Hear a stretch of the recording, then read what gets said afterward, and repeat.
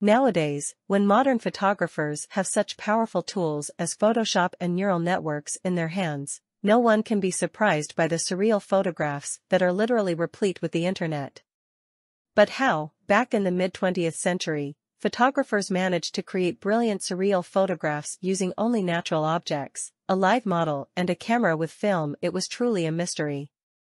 Surrealism, which originated in the fine arts at the beginning of the 20th century, became popular not only among many artists, but also photographers. This innovative style inherently involved a strange accumulation of incompatible objects.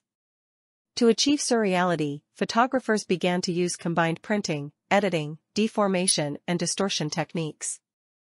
The most popular technique has become multiple exposures of a frame, that is, obtaining an image as a result of sequential shooting of several objects on the same section of photographic film. In this case, several images were superimposed on one frame, and when printed, the photo turned out to be multi-layered. It was with the help of such exposure, photomontage and artificially prepared forms that it was possible to create an image with idyllic dreams or surreal artistic images that magically affected the viewer's consciousness. Such photographs, made using non-standard photographic techniques, were often used in advertising in the last century, since they generated unusual semantic and visual associations in the viewer. It was Philippe Halsman who first proved that original surrealism effects can be achieved even without editing, multiple exposures, using exclusively photographic means and professionalism. The photograph he took, Dali Atomicus or Atomic Dali, dedicated to the famous surrealist artist Salvador Dali, is a true classic of surrealist photography. Philipp Halsman was born on May 2, 1906, in Riga, into a Jewish family. At home, he was sentenced to death for his nationality, but thanks to the help of Latvian President Gustav Zembels, he left for France and avoided execution. During World War II, Halsman had to escape persecution by the Nazis in the United States. He achieved enormous popularity overseas, gaining fame as one of the best American portrait photographers of the last century.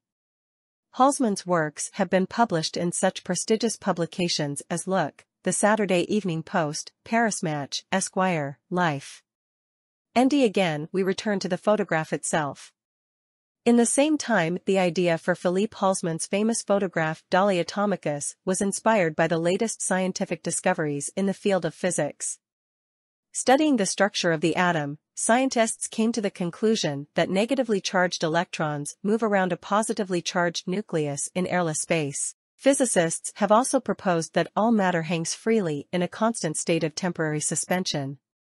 Having learned about this, Halsman decided to hang in the air his friend, the great Salvador Dali, along with furniture, an easel and paintings.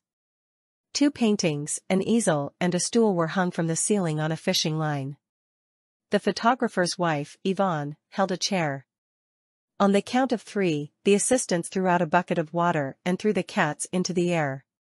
On the count of 4, Dali himself jumped as high as possible, and Halsman took photographs. The master filmed this action using strong studio flashes so that the artificially constructed frame looked extremely realistic. After several takes, Philip retired to a dark room to develop the film, while assistants wiped the floor and consoled the cats. Over the course of 6 hours, 28 jumps were made, and the cats, enraged by the mockery, from time to time tried to hide from the tormentors. Of course, they had no idea for the sake of what high art such sacrifices were required of them. The final version was published in Life in 1948, along with some of the spoiled takes. The photograph inspired Halsman to ask later subjects of his photographs to jump for him. Willing subjects included Audrey Hepburn, Ed Sullivan, Grace Kelly, Harold Lloyd, J. Robert Oppenheimer and others.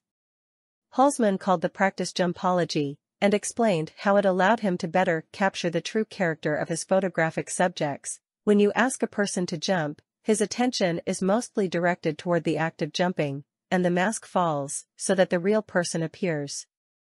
In 2017, Time magazine named Dali Atomicus one of the 100 most influential photographs ever taken. Time credits Halsman for transforming portrait photography, since before Halsman there was usually a certain distance between the subject and the photographer. The New York Times called Dali's Atomic probably Halsman's most memorable work.